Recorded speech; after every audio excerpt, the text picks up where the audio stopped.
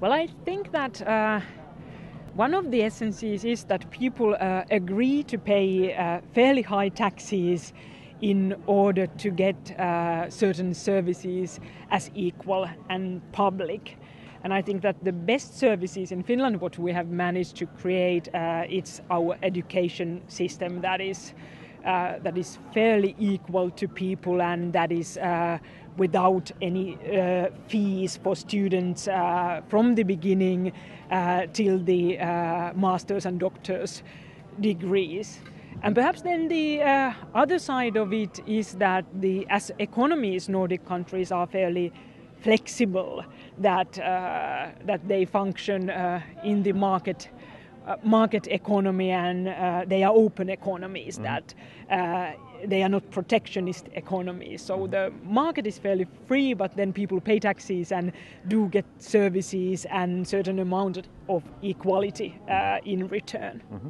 When we talk about the Nordic model in Central and Eastern Europe, people very often say that this is a culturally specific model and it cannot really be exported to other parts of the world because you have to be Scandinavian to actually introduce it.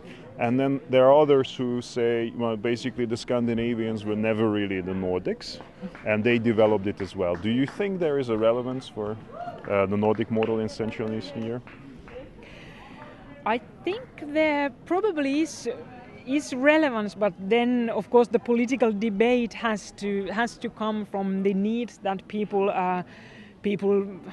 expect from their governments or their politicians. But I think that in today's world that is so unstable and unsure, that one good thing of the Nordic thinking is to invest publicly in individuals.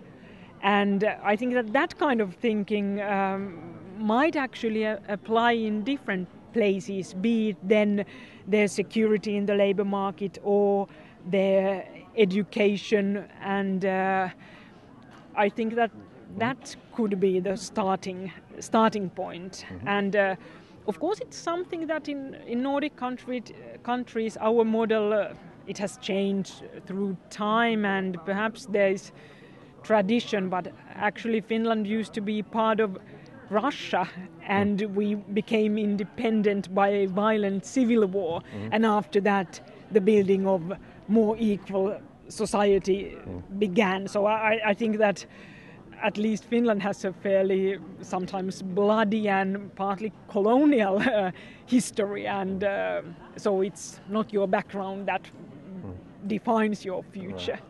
Right.